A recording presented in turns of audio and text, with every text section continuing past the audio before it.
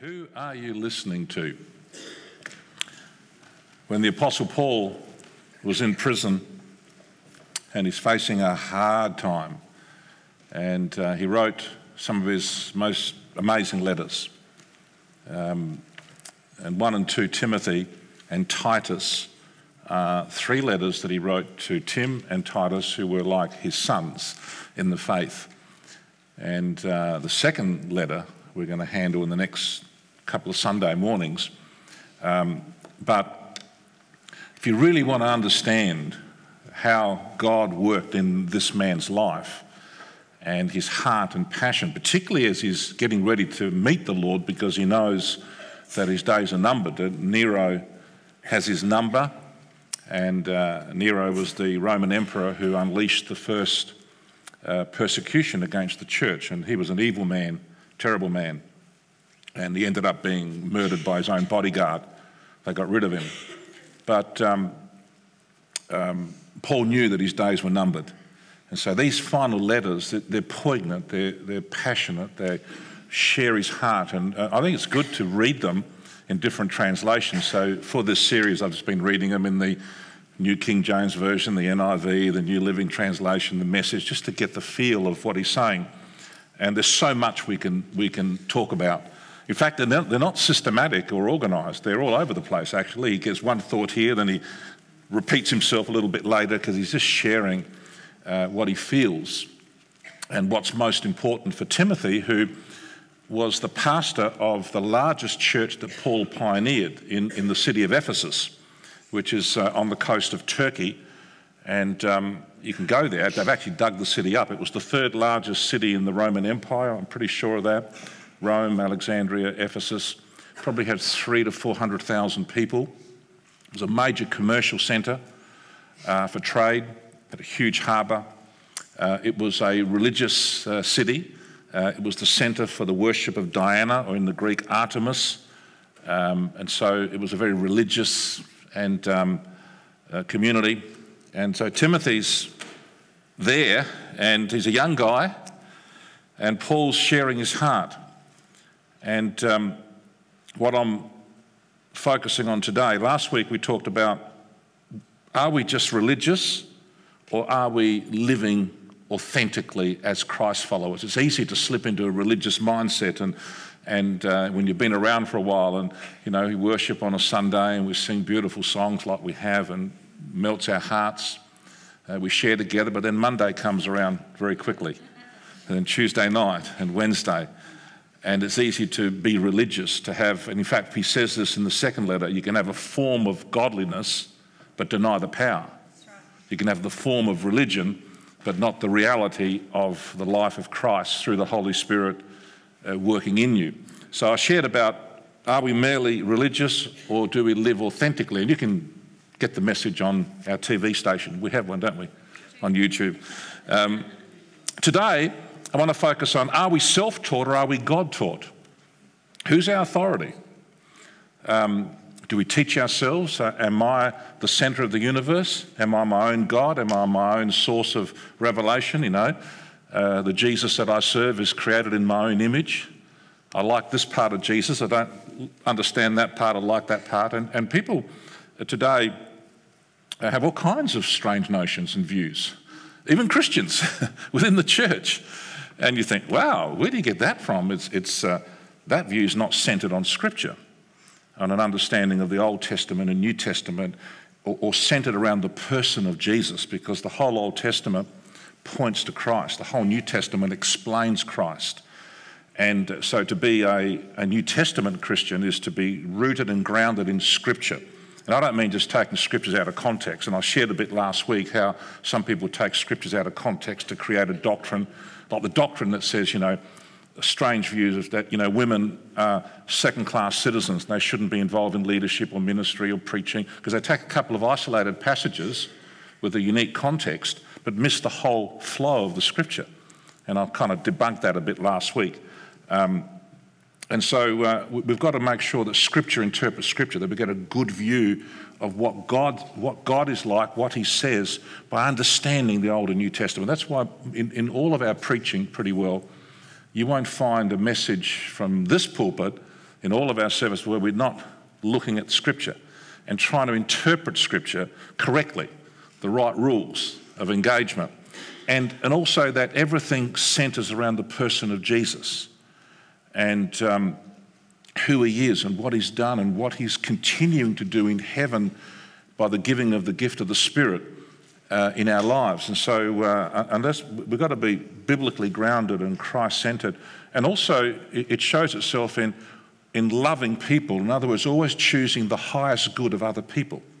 If we're about my good or my gain, that's not New Testament Christianity. And Paul says to Timothy, I'll use my language. He says, these ratbags that are there, get rid of them.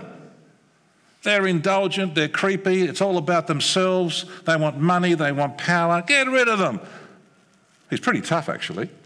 He says, these guys that are just out to rip off people, con men who use religion to gain, to rip people's finances off them and all that stuff. So he's pretty rugged to Timothy. He says, Timothy, just deal with these people because they're heretics, they're crooked. They don't really love people. They're not adding value to people's lives. And so you can tell what's authentic is whether a New Testament ministry is what's in the best interests of people, even people who we don't like, even people who are our enemies, even people who don't believe the same things we believe. How do we treat them? We must treat them as Jesus would. Don't have to agree with everyone, but we're called to be the best lovers in all the world and to love our enemies and to do good to those who despitefully use us. And that's pretty hard when somebody abuses you and uses you because you want to pay back. But the Lord's taken the sword of vengeance out of our hearts and says, you've got to bless them. They curse you, bless them. So that's, Paul is saying to Timothy, stick with the basics, son. Don't be moved by these Johnny-come-latelys. Don't be with their strange ideas, or don't be moved by these philosophers who have this idea and think they're going to reinterpret who Jesus is and have another authority outside the Scriptures. And so don't be self-taught, be God-taught. And Timothy had some really good models. He was influenced by a godly family and by a godly pastor. And he had a terrific mum in Eunice and a grandma called Lois, and Paul actually lists them and says these are magnificent women. And they brought up this little boy who somehow didn't have a dad. We don't know about his Greek dad. We don't think he died because they would have mentioned it. It just seems like he's produced this boy, then he took off. And so there's no mention of him. So Timothy grew up in a female household. So his mum and grandma were mum and dad to him. And there's a little bit of imbalance in his responses. There seems to have been some fears, insecurities, sense of inadequacy that gripped this little kid. And so he carried it on into adulthood. And Paul writes to him in the second letter, he says, son, don't you give in to fear. Don't you give in to a cringing sense of inferiority. He goes, you're not defined by your past. He goes, you are defined by who you now are. For God has not given you a spirit of fear, cringing fear and timidity. He's given you a spirit of power, love, and self-control. Self-control. You're not going to be out of control. Your dad was out of control. Yeah, he may have been a drunkard. He may have been a womanizer. He may have, beaten your mum up. But that's not going to come through to you. God's given you power through the Holy Spirit. He's given you all the love you need through the Holy Spirit. He's given you all the self-control and mental soundness. You're not going to go crazy. Or maybe his dad went crazy. Maybe there was a mental health issue. We don't know. We know nothing. He's just nameless. The nameless Greek, father of Timothy. But there were consequences in his life. So Timothy was deeply influenced by these two magnificent women in his life and also by his pastor, Paul. And they shaped his life and they promoted his spiritual growth. And you know what? We need good role models. If you haven't had good role models in life, the church of Jesus Christ, the Christian Family Centre, we've got fantastic role models here in this place.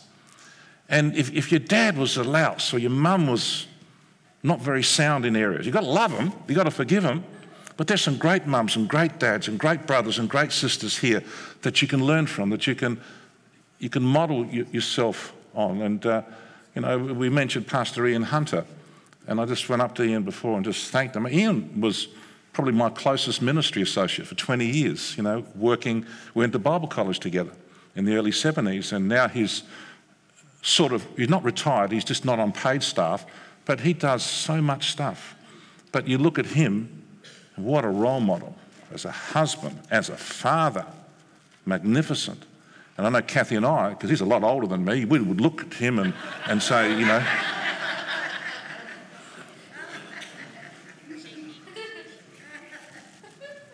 Well, the half German, half Russian, George Wabnitz. I mean, Kathy and I say, George, how do you do it? How do you raise these good kids? And he would give us his Germanic, Teutonic, Russian wisdom in his own way. But there were some great thoughts there. And I needed role models. My dad was a fantastic dad. Mum was a fantastic mum. But in many respects, we raised ourselves up because they were working so hard as immigrants. And I mean, we got out of control, my sisters and I, in some areas. And so I've needed the church. I've needed men and women in my life who have been fantastic role models. My Kathy, you read her story, a little bit of her story in chapter 3 of my book, The Me I Can Be, how, her dad died in her heart when she was 11, 12 years of age, even though he physically died 20 years later. So her image of men was just a shocker. But it was the men at the door. Men like the Silver Fox. Remember him? Mr. Hyland? Len Thompson? Keith Redmond? Beautiful men that were just little things. I never knew that. They would just put their arm around Kathy and say, how you doing? You're fantastic. It's just little statements. And Kathy years later said, that did more for her than all my sermons. Just to encourage me, she said that. Just to encourage me. Like, yeah, great, thanks, sweetheart. But you see, role models who emulate goodness and kindness and love, we need that. And some of you fellas, you need men in your life that can recalibrate you to be thinking correctly, to act rightly, because your thinking's not right. Your behaviour's not correct. And God doesn't condemn you. He just says, hey, we've got people in the church that you can model yourself after. Talk with them. How do you deal with this? How do you operate? How do you raise kids? How do you maintain purity? How do you ensure that you live an honest life? And so Paul was able to pour his heart out to Timothy and Titus. And in the midst of sharing with them about how to govern the church and how to lead, he shares some beautiful statements about life and relationships. And this statement here, he says, train yourself, son. 1 Timothy 4:7. Train yourself to be godly. For physical training is of some value, but godliness has value for all things, holding promise for both the present life and the life to come. Man, Paul was an avid sportsman. If he was here now, he would want to go up to Johan and say, I'm coming on breakfast. I want to know about cricket. What's this crazy game, cricket? He was into sports, athletics, and he uses a lot of sporting analogies. And so, look, physical exercise is important. It's good.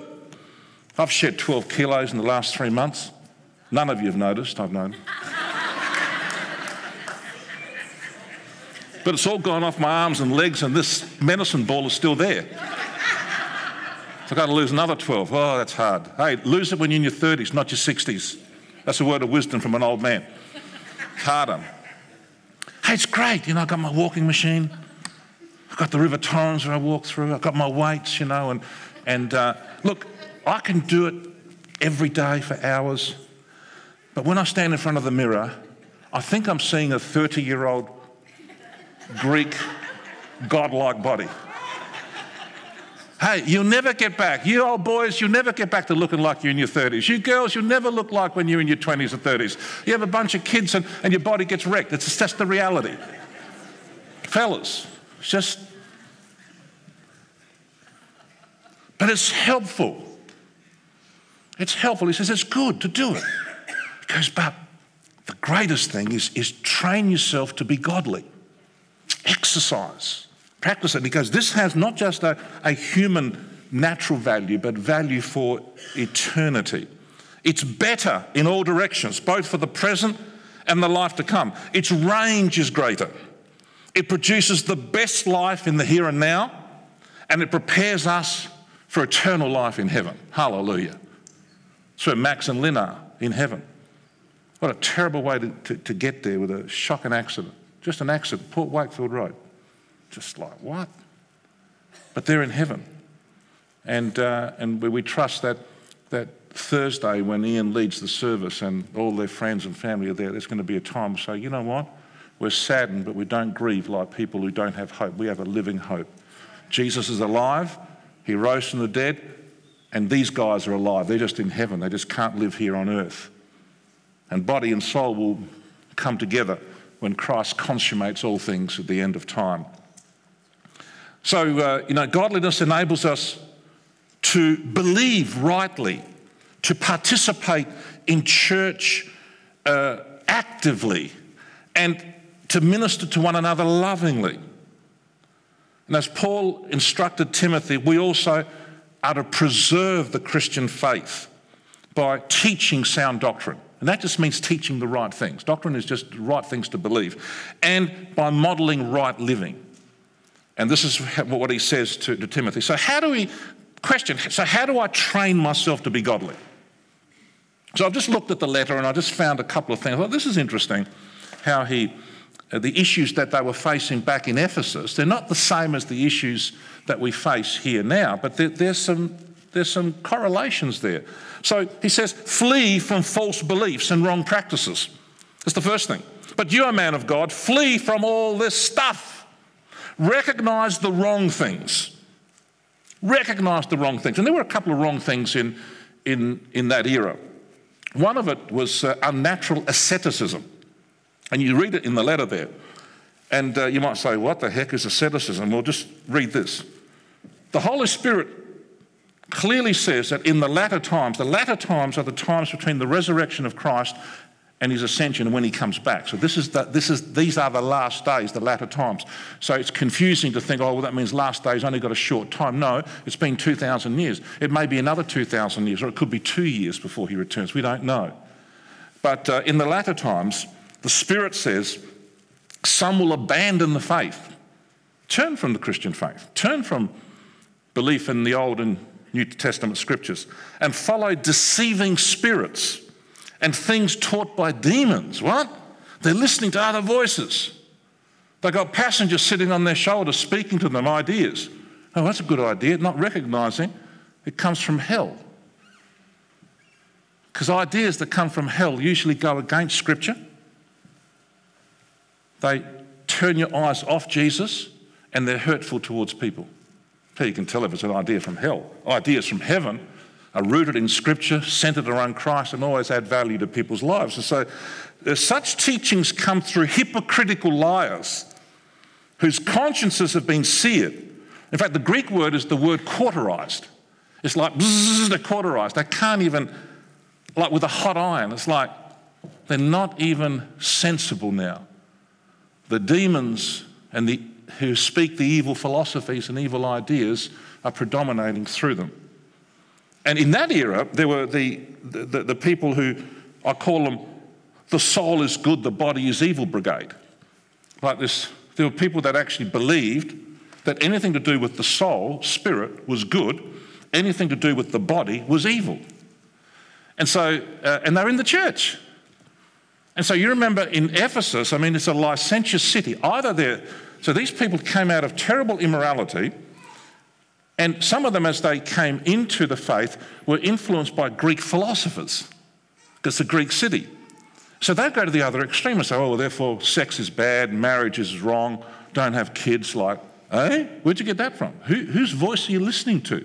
It's like from one extreme to the other. So they're listening to demons when they're worshipping Artemis, and now they're listening to demons to go the other extreme. And so Paul says, these guys, he goes, they forbid people to marry and order them to abstain from certain foods, which God created to be received with thanksgiving by those who believe and who know the truth. For everything God created is good, and nothing is to be rejected if it's received with thanksgiving, because it's consecrated by the word of God and prayer. In other words, if it's in line with Scripture and we're dependent on Him. So they refuse, these people, and the technical term You can check this out. They were called Docetists, D-O-C-E-T. Docetism is this philosophy, an idea that somehow Jesus, when he came to earth, they believed this, was not really, the eternal Son did not really become a human being. It seemed like he was a human being because their thinking was that the God of creation cannot make contact with the physical world because he's so perfect, he's so good, that if he made contact with the physical world, it would soil him. It would corrupt him. And so the notion that God came down and became a miserable, horrible, evil human being with a body, yuck. You see, that's the philosophy. It's called Docetism. And it was a creepy philosophy. Later on in the 2nd century, 3rd century, it became more sophisticated by a guy called Mani. He was a Persian philosopher. And we get Manichaeanism. And Manichaeanism says, you know, black, white, dualism, and so that everything of physical is evil, everything of spiritual is good. So that's where it affected the church. So that's where celibacy came in. So, you know, where monks would commit themselves, and there's nothing wrong with being celibate, nothing wrong with choosing to live a single life. That's wonderful for people. But where it's ordered to say that's a more spiritual life, then that's wrong and false. And so these notions crept in. And where do they come from? They're doctrines from demons, people listening, and they've got an idea, but the idea is contrary to what Scripture teaches. And Paul debunks this, or abstaining from certain foods. I mean, like, give me a... Like, God could have made eating boring. Imagine, like he could have put a funnel on top of our heads and you just throw in the potatoes and the carrots and just stick it in there, because all it is fuel. I mean, you've got to see it once it's in the stomach and duodenum. It doesn't look very pretty at all. Like, you know, the dishes that my wife produces, they're just a work of art. But an hour later, if you had a look in my tummy, you think, yuck. It's a factory, and it breaks it all down, and there's all these enzymes going, and you know, like, and it breaks down into proteins and fats and lipid acids and all the good stuff, and then the bad stuff gets excreted out. We won't talk about that, but you know, it's like, he could have made eating boring. But eating is fantastic. We love eating, and we love sitting down and talking as we're eating. Okay, so God made it. You know, producing children could have been really boring. Let's just hold fingers, bang, okay, child produced. Could have been boring. Oh, but God made it so pleasurable. Isn't it great? Oh, okay, I better be careful what I'm saying. It is. God is a good God. He creates pleasure. He creates art.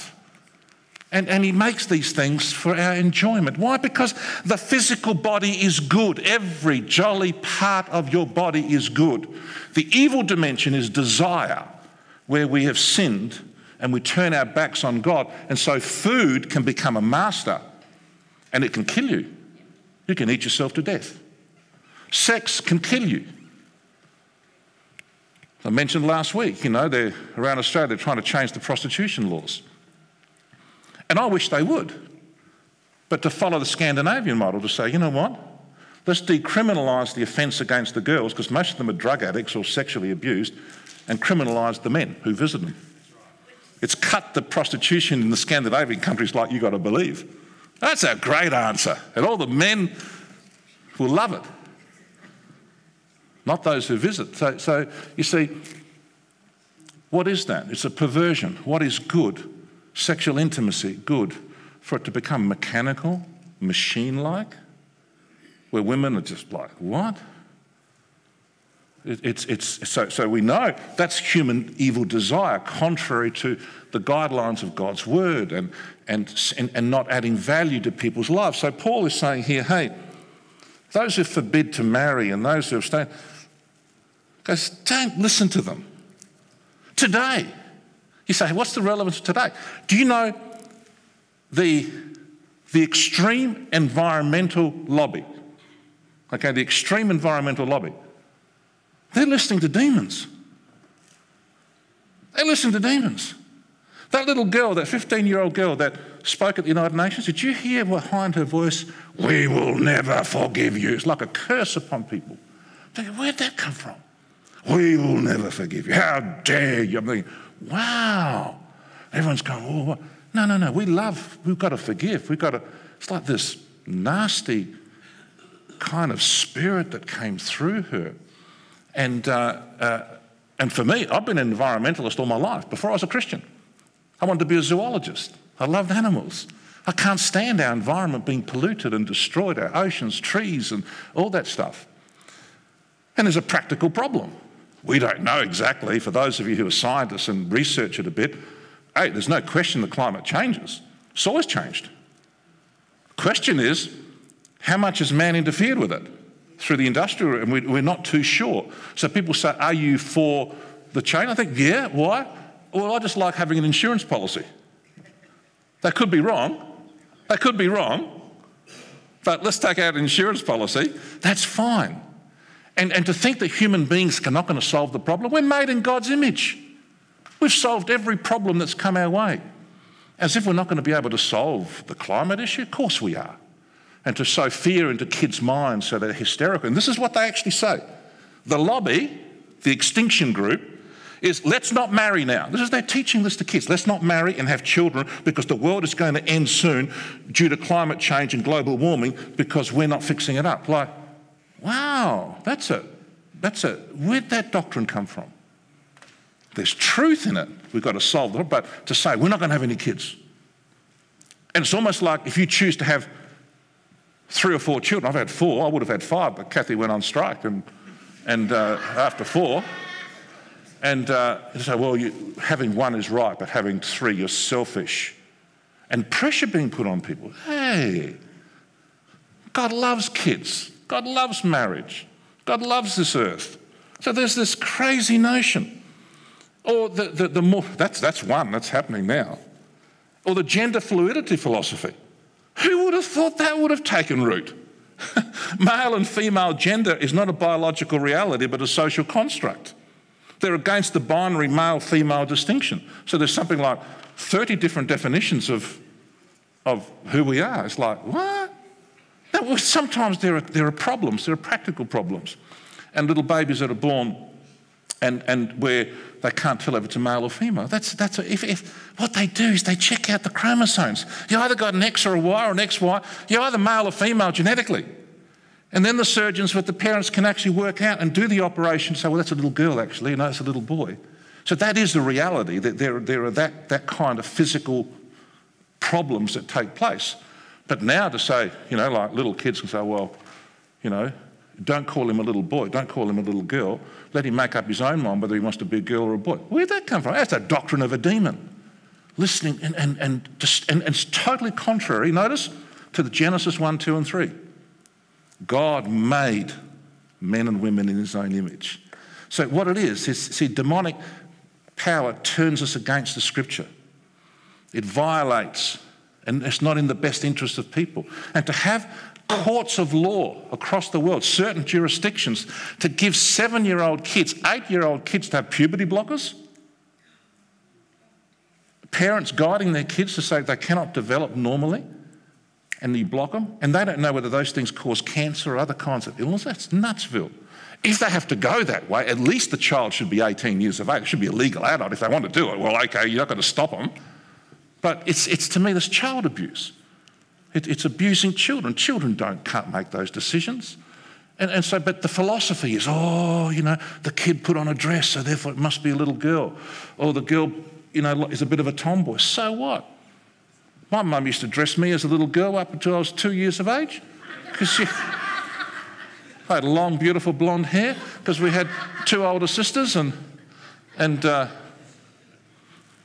people do funny things, like, that's just normal, that's just growing up, and some little kids. So what I'm saying here is the gender fluidity philosophy, you need to look at it, because teachers, in the school sector, there's pressure being put on that, to change personal pronouns and all that kind of stuff, so that there's confusion. And if there's confusion in the hearts and minds of our little kids, we're going to destroy them. We're going to create huge anxiety over climate issue, huge anxiety. and that causes mental illnesses. And little kids should not have to be carrying all that weight. It's an adult problem and the adults need to fix it. And then secondly, confusion of who are they, a little boy, a little girl, is another area of and these are doctrines of demons that operate today, just like back in that era. I'm not saying that people aren't sincere, that they believe it, but they're believing anything. They're believing stuff that's just wacko and weird.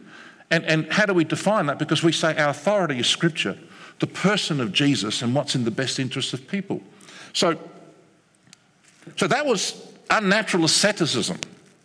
Also, greedy materialism operated in that church.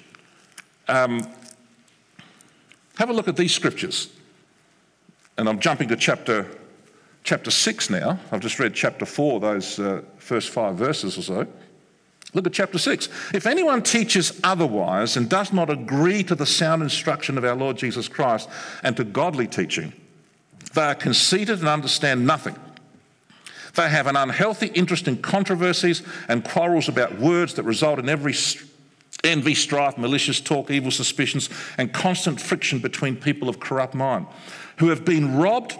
Look at this. These people, he now nails it, have been robbed of the truth and who think that godliness is a means to financial gain. Hey? You had prosperity gospelists back in that era who said, you come to Christ and you automatically will become wealthy and healthy. They were there. And Paul says, well, that's a heresy. That's wacko stuff. Now, I believe that the person who comes to Christ, like for example, you know, if you were a smoker, a gambler, a drinker, you might be spending $200 a week. That's not a lot. It could be up to $300 a week on smokes, gambling, and things. You save that, or give 10% to Jesus and save the rest. You'll buy a second house and a third house within 10 years. So naturally, by building proper habits in, there is this what we call redemption lift. The phenomena, sociologists call it redemption lift. So any society that actually takes the ethics of Jesus and outworks redemption, there's a social lifting out. Well, it's common sense. Okay, and so that happens, and so that's not the prosperity gospel. That's just the work of the Spirit to lift us out, and we build good habits in. And people say to me, they used to say, well, you give 10% of your income to the church. Oh, isn't that a lot? I say, man, I used to give the devil a lot more. I mean, my smokes, a packet a day, you work what that costs. My drinking, my gambling, like wasteful. But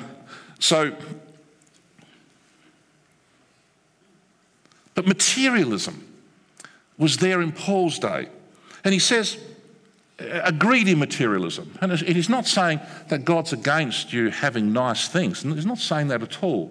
But he's saying where your obsession is, that your God is materialism because you love the physical so much you're missing the spiritual. The spiritual made the physical.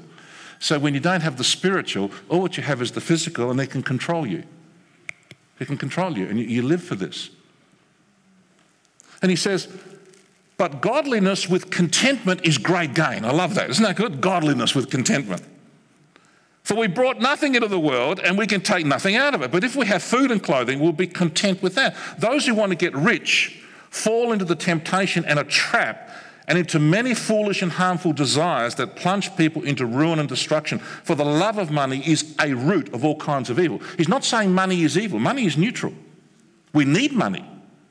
It's neutral. You use it for good, you can use it for evil. He goes, some people, eager for money, the lust for it, have wandered from the faith and pierced themselves with many griefs. And I've seen this in the church and seen it with people that are chasing after materialism, and it's like, well, you can gain the whole world, but if you lose your soul, what happens to you? There are preachers today, thankfully, like we had one in one of our national conferences, and we sent an invitation to him, and great speaker, terrific speaker. I didn't really know him, but I've met him once, international guy. And so we sent an invitation. I think Peter remembers this one. And we get a letter back from his secretary saying, well, he charges about at least a minimum of $10,000 for a 30-minute message. That's just minimum. You probably go up to 15, 20 would be more likely. Like if you're wanting for 4 sessions, you're talking about, you got to put in 50, 60 grand. So so we invited him and we quickly uninvited him. All of our guest speakers, wonderful men and women of God, never have asked for a cent. And we want to bless them and be liberal and be generous to them. In all my years in Christian ministry, 48 years, I've never asked for a cent from any church, including our church. Never. So I travel a lot, and they say, well, how much do you charge? I say, I don't charge anything. Well, can we give you anything? No, you don't have to give me anything. So I'll cover my own airfares and stuff. And so some of them want to give. And so I say, look, you don't have to. And when they do, you know what happens? My wife takes it. I'll never even see it. I get pocket money. I'm 60. I get pocket money from her. All right. I'm the head of my home. And she gives me pocket money. I say, sweetheart, you do with it what you want. I said, you use it for travel, you can travel with me. And usually she gives it to missions anyway. So, I mean, it's like, so they were there in Paul's day. And materialism can grip you. It will grip you if you're not firmly grounded in your relationship with Jesus. Because if you're not satisfied with him and you're getting nourishment and strength from his word, you're going to fill that gap with something. And that's where the lust after things is what drives people. And that's terrible and it's destructive. And there's nothing wrong with having a nice house and having a nice car. Okay? Nothing wrong with having, well, I don't know if they're nice clothes. Kathy just puts them out and says, you're wearing this today. Because if I had my way, I'd be dressed like a bum. Anyway, there's nothing wrong with that. But your conscience has to be clear that you love Jesus, you're aligned to his word, and you're wanting to be a good role model to people as well. You don't want to live an ostentatious life. And look, you can be a very wealthy person and be a very generous person. You can be a very poor person and be stingy as can be. One of the wealthiest men in Australia is a born-again Christian, loves the Lord. His name is Andrew Forrest, Twiggy Forrest. He runs Fortescue Mining, worth about, I think, $5 or $6 billion. Do you know all of his money, billions of dollars, put into a trust? He's following Bill Gates' example. Bill Gates is a Catholic. He and his wife is stronger. Bill kind of follows Melinda. I mean, they've put $60 billion into the Gates Foundation. It's just amazing. And Warren Buffett's done the same thing. He's got about $60 billion, and Twiggy Forrest. I mean, so extremely, these people are centred. They're centred around Jesus. They're centred around doing good to people. And so money's not the most important thing in the world to them. They use it for good purposes. So you can be rich and generous, or you can be rich and stingy, or you can be poor and generous, or poor and stingy. So materialism can grip you, and he says, look, command those who are rich in this present world. Now, every one of you here is rich. Every one of you. People say, I understand the poverty level and people are below poverty and they're trying to lift the support and I'm all for that. But you think that's poverty? Come to Ghana with me, where the fishermen on the Gold Coast area and their families live on $2 a day. $2 a day. Wow. And those fishermen who come to Christ, they tithe 10% of that into the church. No electricity, they've got to get the water from the river. I mean, it's a really rural area. $2 a day, that's how much a year? About $800 a year. The average wage in Australia is, I think, about, $1,100 a week or something, isn't it? So in 1 week we earn more than... So nobody is in poverty in Australia when you compare. There is the poverty of self-induced poverty. There are kids that are in poverty because parents are addicts and alcoholics and all that stuff. And so that's why those children need support, whether from our government services, churches, other groups. But he's saying here, you're rich, Christian Family Centre, Aussies, in this present world. Don't be arrogant about it, but don't put your hope in wealth, which is so uncertain, but put your hope in God who richly provides us with everything for our enjoyment. Wow, isn't that good? So, who are you listening to? Are you just self-taught and open to all kinds of ideas and thinking and doctrines of demons? Or are you God-taught? You've got to flee. He says, if you want to be godly, train yourself to be godly, you've got to flee from false beliefs and wrong practices and be attuned to those things from culture and society that go against Scripture, that take our eyes off Jesus, that is hurtful towards people. Then he goes on to say, pursue what is right and true. He says, but you, man of God, woman of God, flee from all this and pursue what? Righteousness. Your right standing with God. Pursue, delve into what it means to have a right standing with God, and then how to live rightly with God and with others. And that's what godliness is about. Faith, love, endurance, gentleness. Last week I shared on this about what Paul says to Timothy, hey, be an example in your speech, your conduct, your love, your faith, your purity. So we've got to choose to embrace the correct things. We've got to recognise the wrong things and reject them, but choose to embrace the correct things. To be active. And then he says, fight for the faith. I love this. Fight the good fight of faith. Take hold of the eternal life to which you were called when you made your confession in the presence of many witnesses. Timothy, guard what's been entrusted to your care. Turn away from the godless chatter and the opposing ideas of what is falsely called knowledge. It's kind of an early form of Gnosticism. The Greek word gnosis is like salvation through knowledge rather than salvation through Jesus, who died on a cross for our sins and rose again. He says, deal with that stuff. But notice, I love this. He uses active verbs here.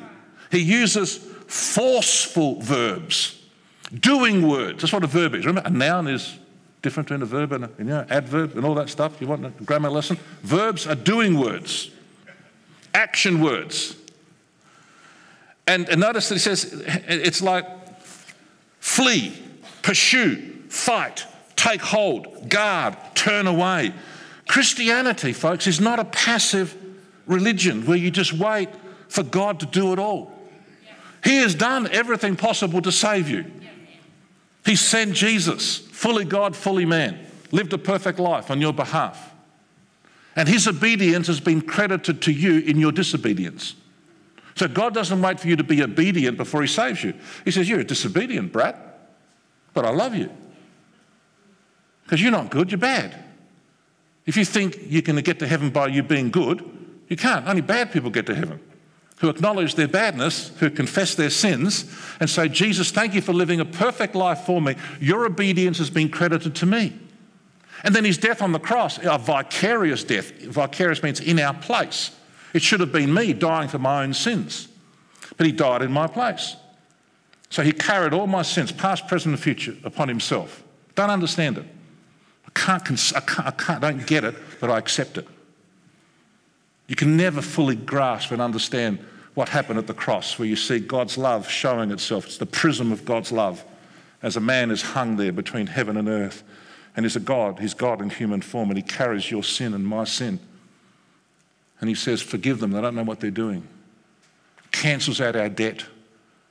And he rises from the dead, goes back to heaven, sends the Holy Spirit, and now we have a gospel of forgiveness and grace and eternal life and the gift of the Holy Spirit, help for today through the Holy Spirit, and eternal hope for all our tomorrows through Jesus Christ.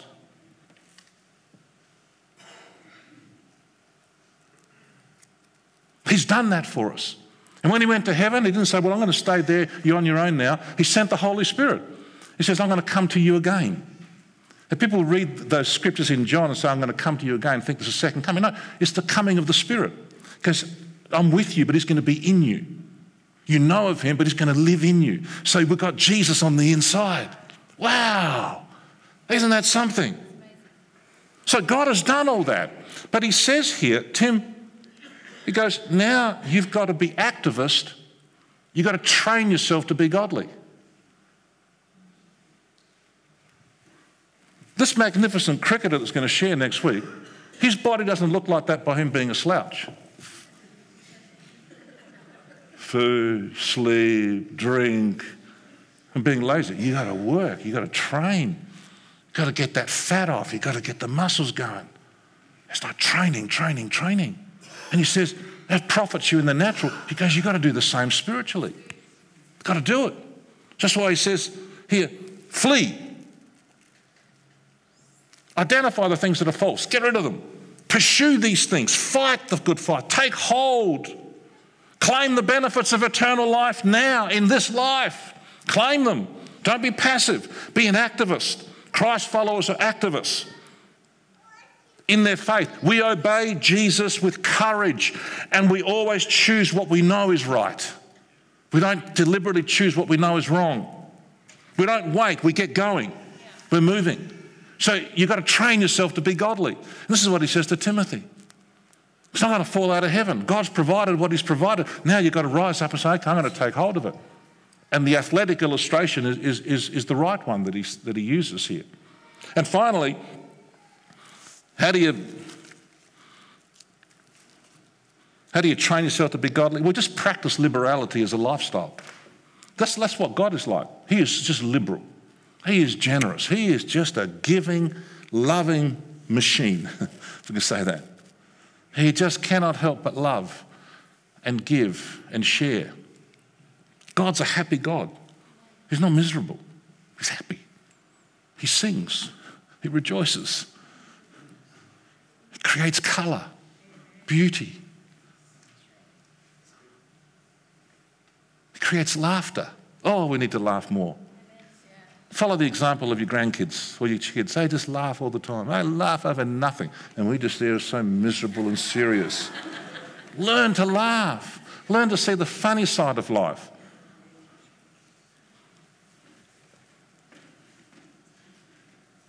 You have my permission to tease people. Tease them in the right way. I'm a terrible teaser. My kids, grandkids don't know if I'm serious and the trouble is they came back to me and said, "Pap, we don't believe anything you tell us." Because we don't know whether you're serious or not serious. So you've got to be careful on that one. You know, like, the kids are funny. My little grandson, the two of them, the two boys, Nicky's little boys, we're having breakfast and they said, you know, they go, "What's a Christian, Bubble?" I'm having breakfast. I'm not going to get into a deep spiritual conversation. What's a Christian, Bubble? What do you say to a 6-year-old and a 7-year-old?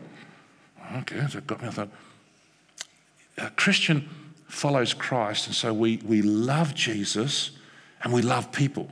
And Josiah goes, "Yes, I'm a Christian." Vasily, he goes, "I'm half a Christian." The loving Jesus part is right, but the loving people part, that's the part he's like. Well, I had them yesterday morning for our Saturday morning omelette. I make the best omelette in the world, and they love it. They come up, give us an omelette. Right? So I say, okay, we're all there, the three of them.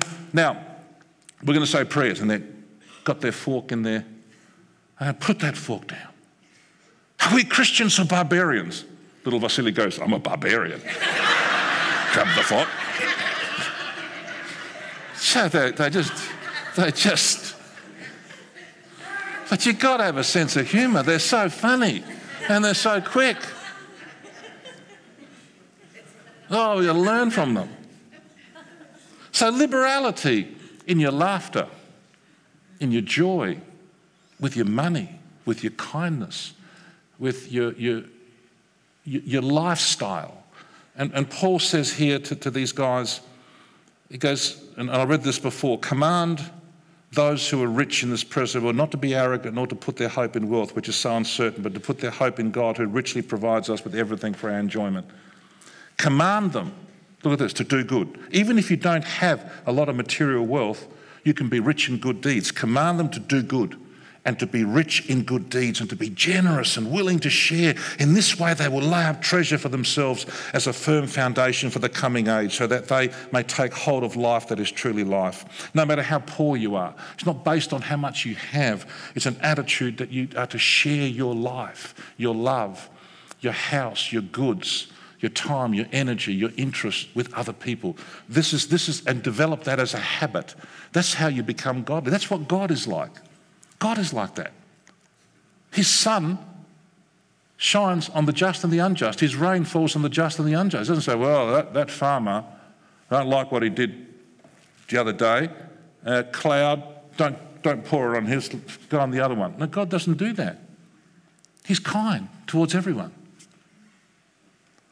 So that's how we train ourselves to be godly. Let's stand together. I'd like to pray with you.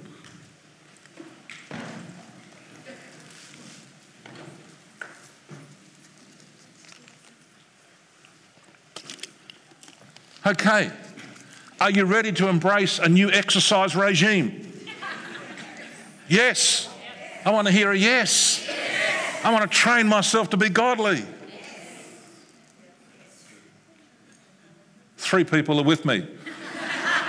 Train yourself to be godly. And read these letters again. And ask God to help you to see what he's saying to this beautiful young man. God will speak to you and he will encourage you. Let's pray together. Father, thank you for your wonderful presence through the Holy Spirit. We thank you, Lord, that we can call you our loving Heavenly Dad because of your Son, Jesus, who opened the door. He's the way maker. He provided the way back to you. You sent him.